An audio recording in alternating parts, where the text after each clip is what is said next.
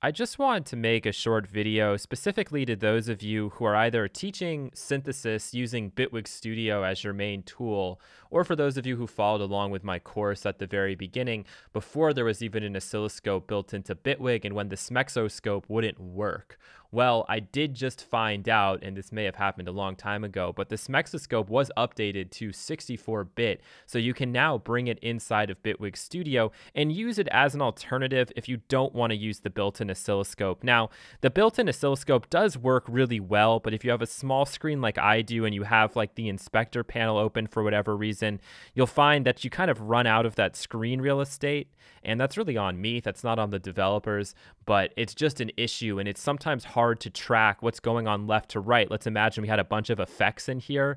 Like, how are we going to be able to manage all of that? So either A, it would be nice if Bitwig, maybe with the future release, allowed you to pop out the oscilloscope, and I'm sure at some point they'll probably add a spectrum analyzer, something that you could actually pop out and see up in the top, especially when you're working with like synthesis and doing sound design stuff in the bottom using their built-in instruments. Or you can use the smexoscope if you want to download that. And I always find that having a setup like this, where you have a spectrum analyzer, you have your oscilloscope, and then in this case with Bitwig, what's great is that you can work with the instrument down below. It's a really great sort of visual 1, 2, 3 if you're trying to teach synthesis or even just kind of learn about it yourself. So we can see here, if I have like, just more or less a sine wave going in, it actually generates a little bit something closer to a triangle wave. You can see the sort of difference in the display.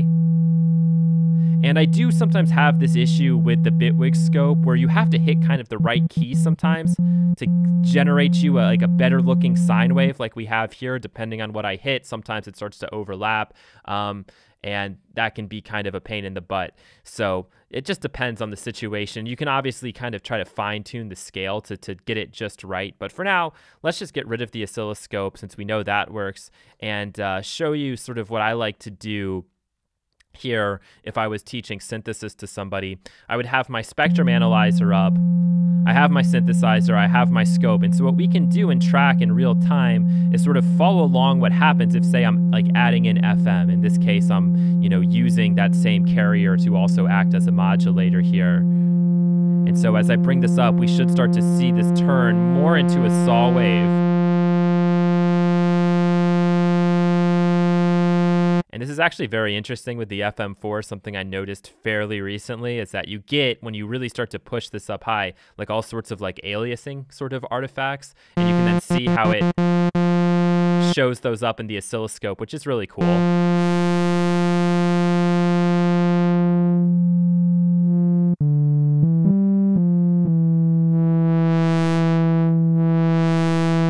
And obviously we can still take this one in. We can freeze it,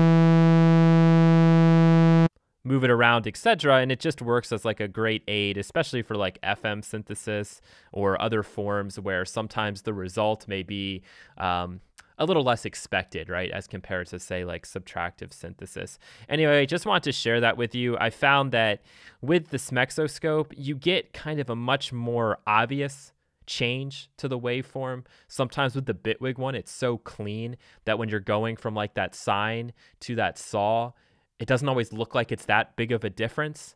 Whereas I found in the smexoscope, you can really kind of see it.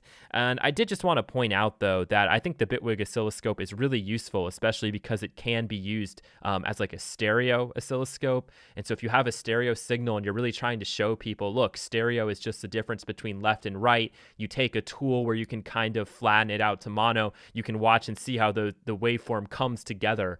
That's something that I've done fairly recently, and I think it really helped to kind of explain that concept, which stereo is a simple concept, but any kind of visual feedback is useful. And then the other thing with the Bitwig displays that I think is great is with like the dynamics device, when you have like a drum loop or something or a vocal that's very much varied amplitude wise, you can really then see what it is you're compressing, and I found that to be really useful. But just wanted to share with you guys that the smexoscope is now 64-bit, that it will now work in Bitwig Studio, and I think more than anything else, this is just kind of a funny throwback to something that I complained about so much when I was making the course and trying to explain synthesis concepts, and now look at that, it works inside of Bitwig Studio, so I have nothing more to complain about.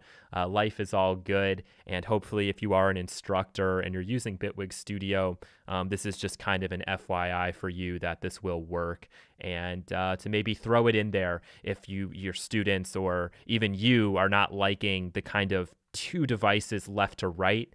That's why it's really nice to kind of pop it up, because you can then say, all right, this is the synthesizer, these are our visual displays, and so forth. So nothing really interesting in this video. Just wanted to share with you guys something that I discovered and wasn't aware about. So for some of you who maybe are really comfortable and familiar with this oscilloscope, it will now work inside of Bitwig Studio and is obviously 100% free to download.